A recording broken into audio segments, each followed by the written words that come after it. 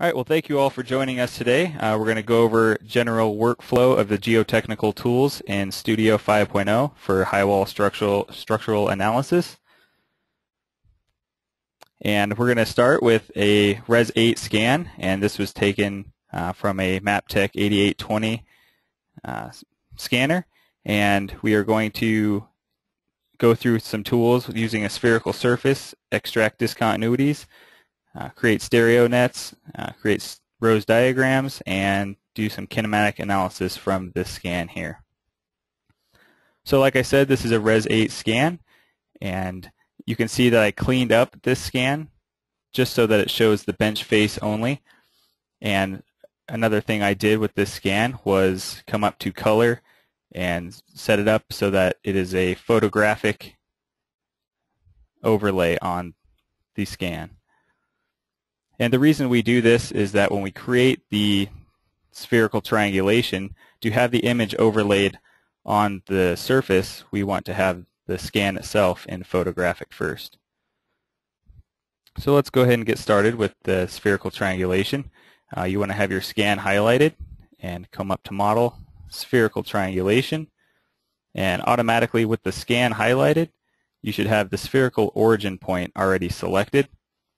And we want to move the look point perpendicular to the strike of the bench face. So I just selected the crest of the bench face here, and I have a maximum edge length for our triangles at 5 feet, and we can go ahead and hit OK. So now we have a spherical triangulation that was created and put in our surfaces container. You can see this created a pretty nice surface here. The reason that we do a spherical surface instead of a topographic surface is that the spherical shows detail and overhangs. It's similar to topographic, but it's a 2D surface on a sphere instead of a 2D surface in an XY plane. So I'll show you a comparison really quickly just of the same scan with a topographic triangulation. And you can see how it does not show the structures well at all. All right, let's get started using the geotechnical tools. So the first thing we want to do is do a query, dip, and strike. So we'll go ahead and make sure our select vertices is on, and just make a selection on the surface itself. You can see we have some pretty dominant trends here. So we'll just make a quick selection and then do query, dip, and strike. So you can see that we have the strike and dip of the structure we selected. And to save this, you can either hit enter or you can click on complete here at the bottom.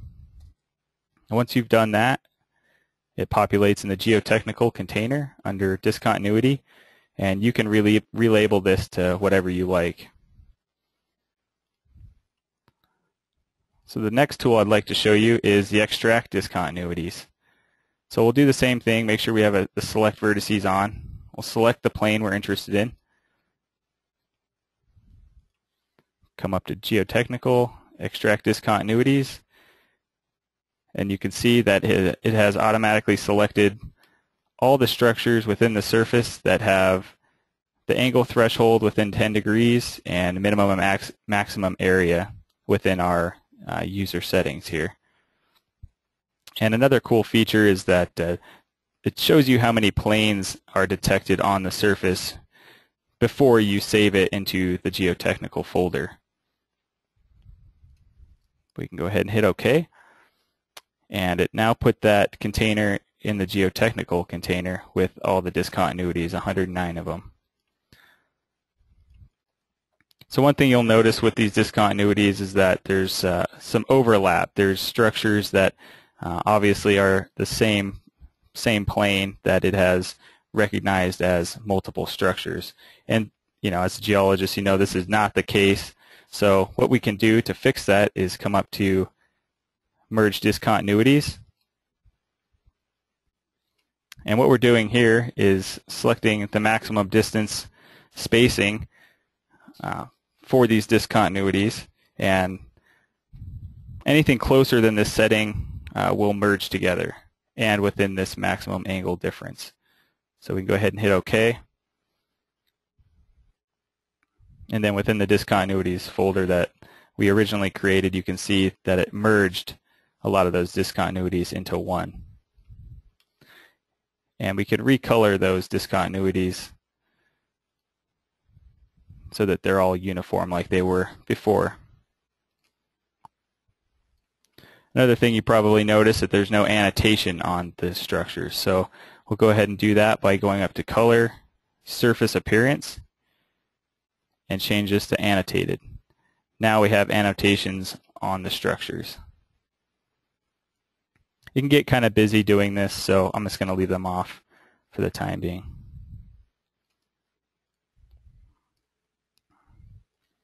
The next thing I'd like to go over is color, dip, and strike. But before I do that, I'd like to make a copy of the surface that we have here so that we're not overlaying the color onto our original surface. So we'll go ahead and paste that in our original surfaces container, and we'll rename it, let's do strike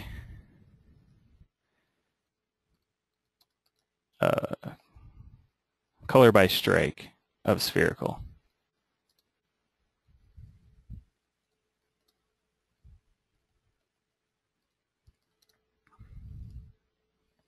Go ahead and close this out. Open up our new surface. It's just a copy of the original. Come up to Geotechnical, Color, Dip, and Strike.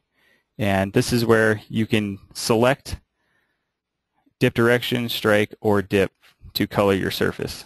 So we're going to do strike. And you can also limit by dip range or the bearing, dip direction or strike, if you have a specific structure that you're interested in viewing by color. So I'll show you how this looks here. Go ahead and hit OK. And you can now see the structures in a visual format color-coded by their orientation. So we'll open up our original spherical surface with our discontinuities on it. And we will go to stereonet.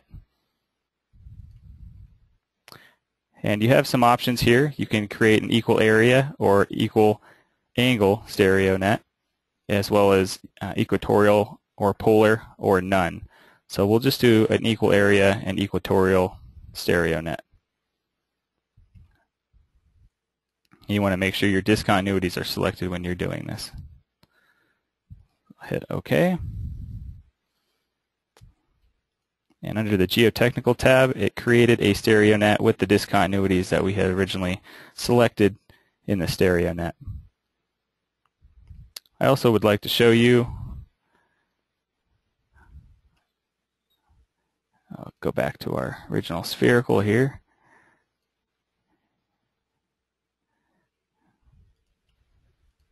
I'll create another stereonet, and this time we'll do scale poles by area.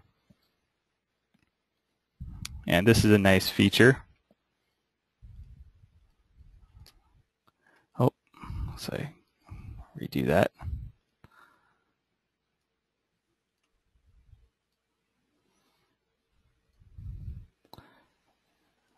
I'll do equatorial, equal area, scale poles by area. And you can see in this stereonet that we have the structures set up so that you can get a visual representation of the poles according to their area. So the larger the area of the structure, the larger the node. And from that, we can go ahead and create contours around our poles. And you can see here that we have the stereonet selected, and these are user selectable percentage bandwidth to represent the data concentration, and we'll just leave these as default and go ahead and OK just so you can see how this works. And now you have contours surrounding your poles. All right, I want to go back to our surface really quickly and show you how to create structures, create discontinuities from horizontal structures.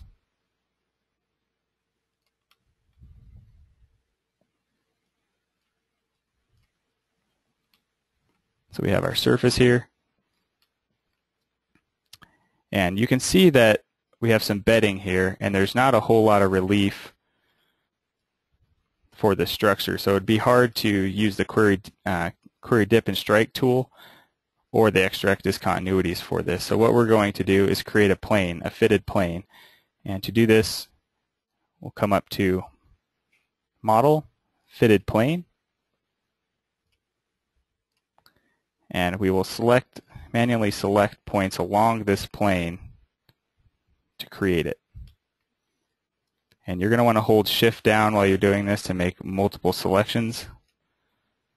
And we'll use no constraint and best points, hit OK. And you can see it created a plane along that horizontal structure. And now to get a orientation on that plane, we can go up to the CAD folder where it put that plane and change this to your point select to select facets. Come back to Geotechnical, do query dip and strike, and click on the plane, and you now have your strike and dip of that plane. And it's just the same as the query dip and strike for other structures, and when you just hit enter and it populates in a geotechnical container.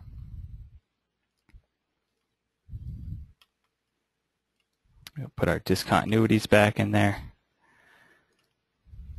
And the last thing I want to cover under the geotechnical tab is, well, we'll go through a few things. Rose diagram, kinematic analysis, set window, and add plane. First we can talk about the add plane. And with our stereonet pulled up here, get that one. You can see that when we select the discontinuity set, it will add a plane based on the orientation of those poles, or a great circle based on those poles, to your stereonet. So we'll go ahead and close that out because we're going to do a kinematic analysis, and that will be on the kinematic analysis.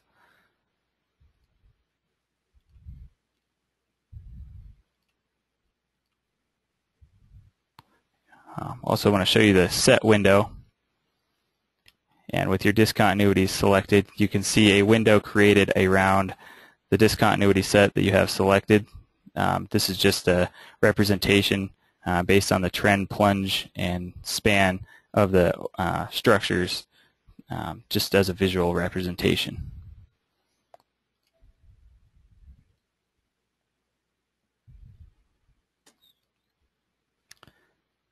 Now we'll create a rose diagram, and you just want to have your discontinuity selected when you're doing this.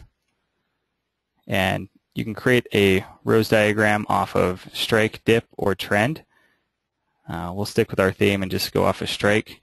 And then you can also select your Terzaghi weighting if you so choose, if you want to use the measurement orientation to counteract the sampling bias.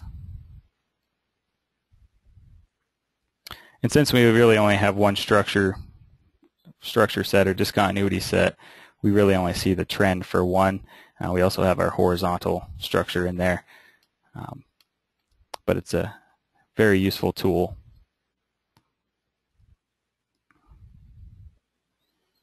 And then we'll go ahead and let's do our kinematic analysis now. And to do our kinematic analysis for this structure, we first want to get a rough orientation on the bench face itself. And we can do that by selecting the bench face itself and using the query dip and strike tool to give us an orientation on it.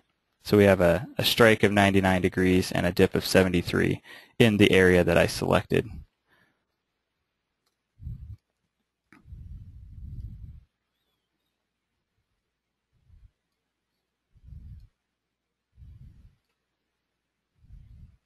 So then we can come back to our stereonet and go ahead and enter that information for slope dip. We had 73. Slope dip direction, we had a strike of 99, so we'll go ahead and put that as 189, 90 degrees opposite of the strike. And then for this structure, we will be using slip limit and lateral limits. And the slip limit is a representation of the plane at which friction slippage will occur. And I have this set up at 40 degrees, typically between 35 and 45 degrees. And then our lateral limit set up at 15 degrees. And the lateral limits identifies planes in the same general direction as the main slope face dip direction. Planes outside this, they don't usually slip. So you can see we're right on the edge of the window here of poles that could potentially fail. That would be in this area I'm highlighting. So then, since we have our destination stereonet already selected, you can go ahead and hit OK, and now your stereonet has your set window, your poles, your contours, and all your kinematic analysis in one stereonet. And the last thing I want to cover is actually the help menu for kinematic analysis. It's a very useful tool. Shows you all the components and definitions for everything that you'll see in the kinematic analysis itself, as well as the type of failure and the procedure used in Studio to create a stereonet for the type of failure you see. So that's kinematic analysis really quickly. And the last thing that I'd like to show is exporting discontinuities. So you just select your discontinuity container and go to File, Export, and there's several formats to export this. You can select it as a discontinuity CSV, and you can also do a custom text file in which you can select your output format. So you could, if you didn't want dip direction in there, you could go ahead and ignore these columns. And I thank you guys for being with us today,